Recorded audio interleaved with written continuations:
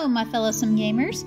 I saw in an Easy Lily video that you can duplicate the Statue of Perfection. However, she is a PC player, so many duplication glitches work for Easy Lily, and not for us console gamers.